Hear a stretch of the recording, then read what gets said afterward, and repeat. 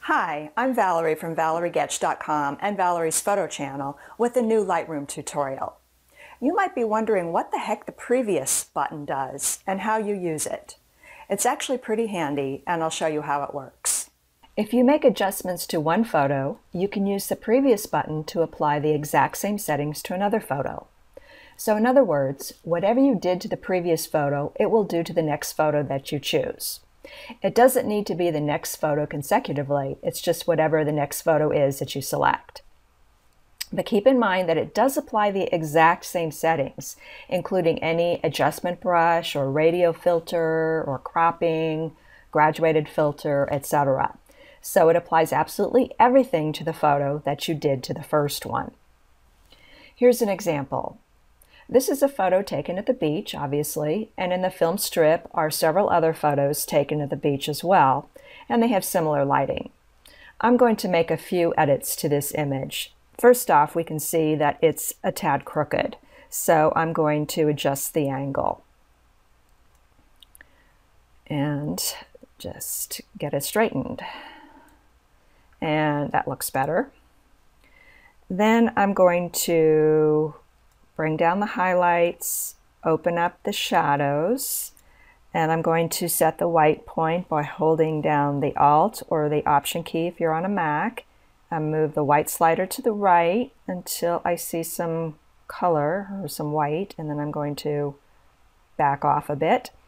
And then I'm going to do the same thing to the blacks and move the slider to the left.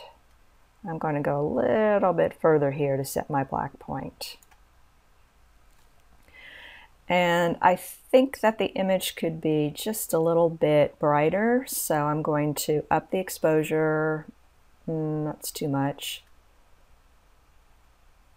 Let's try to see if I can get to 0.24. I'm just going to type it in because I think that might be a happy medium. There we go.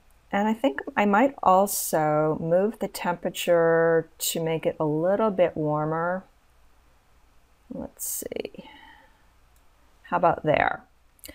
And let's add some clarity and maybe some vibrance.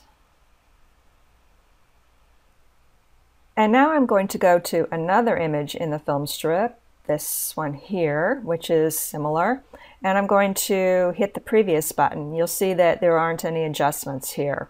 It's all zeroed out. And then I'll hit the previous button, and you'll see that it applied the same settings as the other photo, and including that adjustment to the horizon line. Now remember, the first image was crooked, so this image happened to be straight to start with, so now it made it crooked. So that is one thing that you just need to keep in mind. If you make any adjustments that might be applicable only to one image, such as straightening a horizon, applying a graduated filter or local adjustments, just remember that those same adjustments are going to be applied to your next photo when you use that previous button. So you may need to do a little bit more adjusting, but all in all, the previous button can be a great time saver. In my next tutorial, I'll show you how to save editing time by using the sync and the auto sync buttons and what the difference is. Thanks for watching. I'm Valerie Gatch, and I hope you enjoyed this tutorial.